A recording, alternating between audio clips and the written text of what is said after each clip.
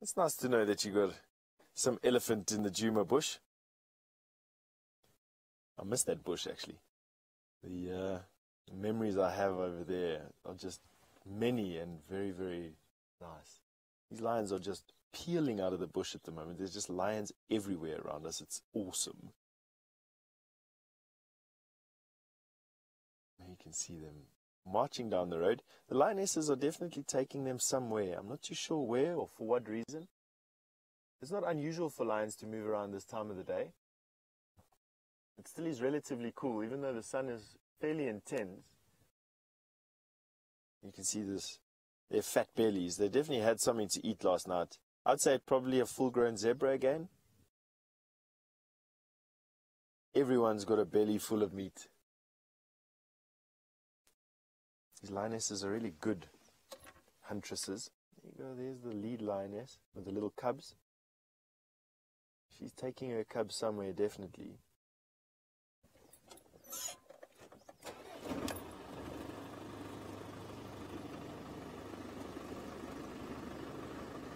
Miguel, you'd like to know if the lions here are bigger than the ones at Djuma or just bulkier? That's actually a good question, Miguel.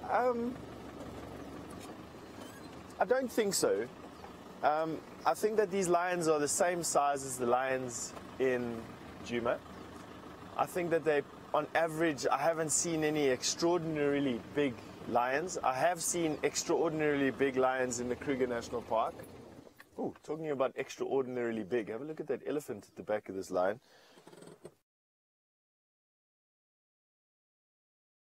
Massive tusks. All right, big ellies, big lions everywhere. Lions in the road, lion cubs everywhere. Have a look at this view we've got here down the road. There's a traffic jam of lion. All different ages. From the 3 adults all the way through to the youngest cubs. Oh, that is just super cute. So, just to finish that statement, I don't think that these lions are any bigger, even though that the prey size that they eat here is on average bigger, I think, because they eat a lot of wildebeest and zebra here. The lions at Djuma, though, are supreme buffalo hunters. The Nkuhuma Pride have specialized in hunting buffalo, and that has led to, in my opinion at least, very strong lions. They're very bulky, very strong in their hindquarters and their forequarters. And the male lions that I've seen coming through Djuma are enormous. The Birmingham boys, while weren't too big when they first arrived, now are looking super. And I don't see a lot of male lions here, to be honest. You don't see too many of them out here. Well, I haven't, at least anyway, but I don't get out as much as the others do. But it'll be interesting to see.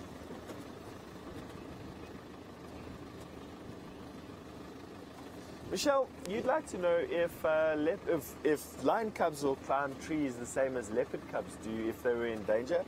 Yes, they're not as good at climbing trees, of course, but they will climb trees when they can and if they can. And in particular in this area, I think that lion cubs would climb trees more often than those elsewhere because of the danger of hyena here. So a lot of hyena, and the only way to get away from hyena is actually to climb a tree. And so I think that there's fairly well developed tree climbing skills, I would imagine.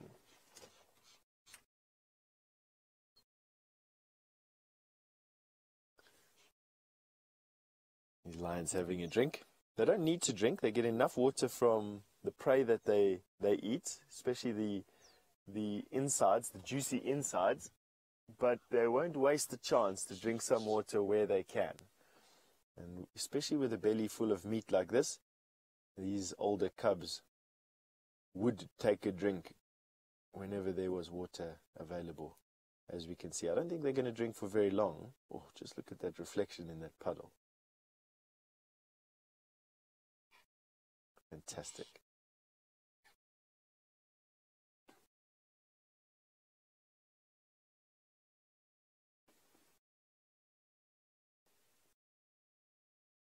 Real super morning this morning. Elephants with Tristan in the dawn, in a wintry Djuma, and an entire lion family in the Mara Triangle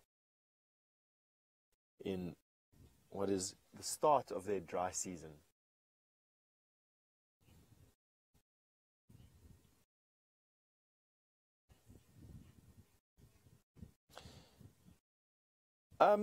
All Nick in Michigan, you've just wanted to know if a rhino came across these cubs, would it attack it? Would it leave them alone?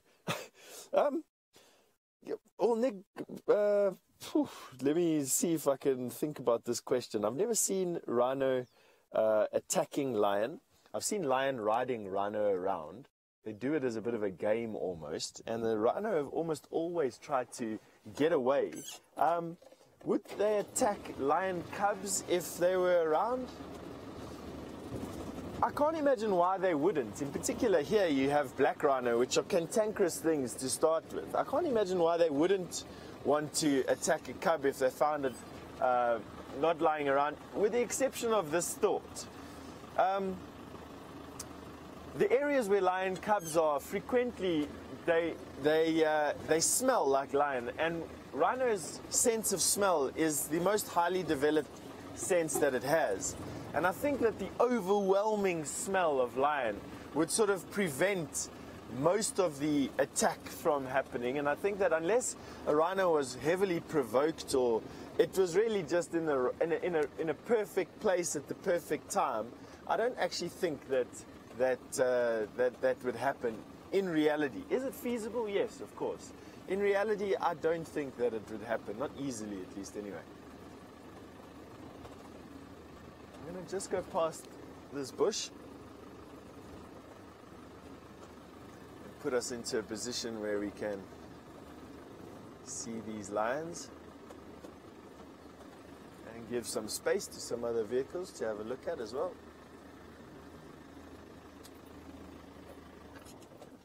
There you go.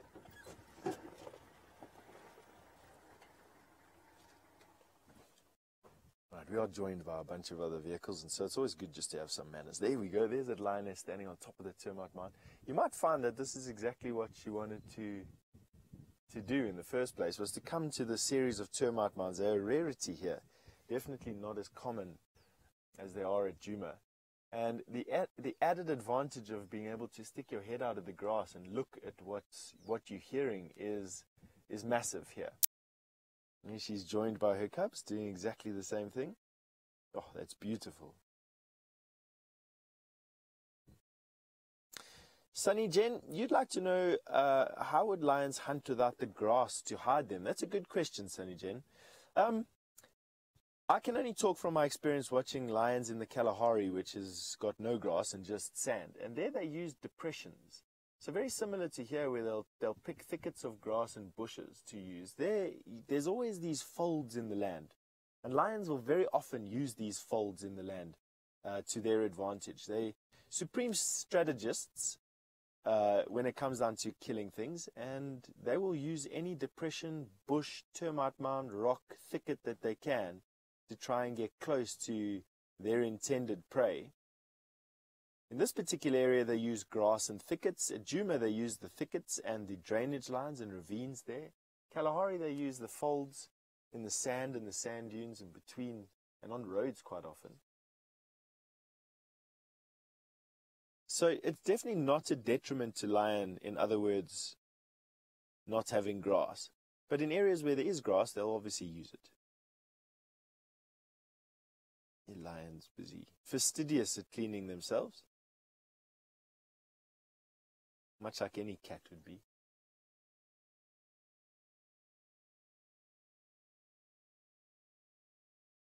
Also, she's positioned herself on top of a termite mound, and I think it's just a habit of these cats in this area that they will use high points where they can. And it's just literally to get their faces and their heads out of the sea of grass, I think. I would presume that that's it. That lioness going up into another high point. She's definitely listening to something in front of her. she's not running from anything, so they're not moving from anything, and she's taking her cubs from one place to another because of danger behind us. She's definitely had her ears pricked forward most of the morning, so she's going someplace. Could she be moving dens? Yeah, she could. They do build up a smell, and that smell quite often is attractive to other predators. Male lion that move into an area will kill cubs if they're not theirs. And of course, hyena, the ever-present danger out here, will kill cubs as soon as they can if their cubs are left unattended and they can get to them.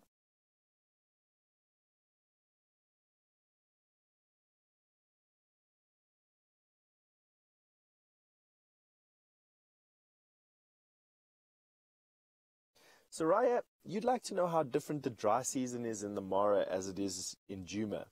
Well, the biggest difference I can show you is right now. There's no massive temperature variation so close to the equator. So summertime, wintertime, or let's call it dry season, wet season, temperatures are fairly similar, with the exception, of course, when it rains.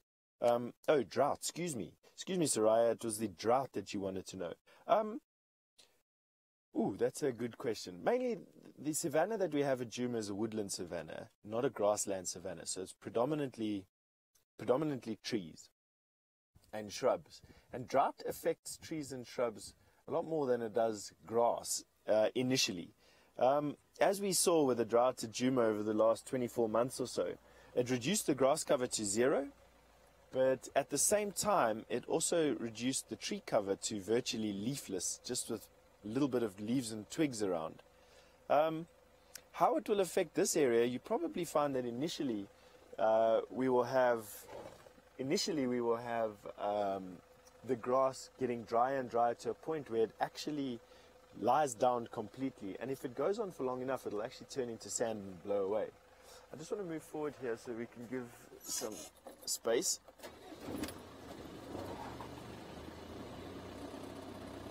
We've obviously, the news of lion cubs on the road has spread far and wide, and there's a lot of people that would like to come and watch, which is good. All right, so Sarai, just to close off there, I think that initially we won't see too much of a difference, but what will happen is the fact that the grass cover will get lower and lower to a point where it disappears. Will it do that in the Mara? I'm not too sure. I'm not sure exactly how drought affects the Mara. This is the driest year in living memory in the Mara. The river's never been as low as it is now, and that will have an effect on the grass cover. And with us, you'll be able to go on this journey similar to how we enjoyed the drought at Djuma, and you'll be able to see exactly what happens and how it affects it over the next couple of months. All right, we're going to be sending you back over to Tristan.